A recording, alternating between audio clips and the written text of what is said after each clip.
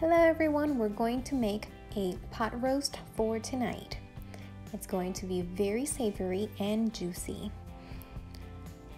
These are all of the ingredients that you're going to need, and we're going to start by adding all of the seasoning together and then rubbing it on top of the pot roast.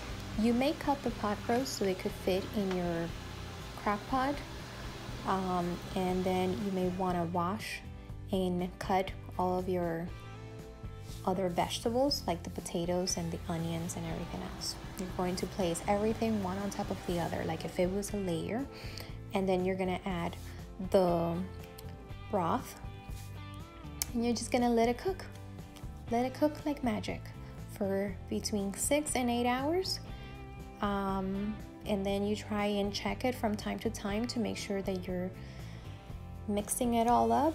But the smell, the flavor, it is just unbelievable. If you follow the recipe as well as I did, then everything will be perfect. So you're welcome to do the meal prep if you want to, or you can eat it all at once.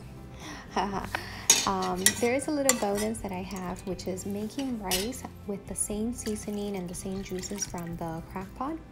All I do is add more water, add the rice, and pretty much cook it. I love the flavor. If you don't want it, you can just dump it out or use it as a gravy for mashed potatoes, but whatever choice you decide to do will be excellent.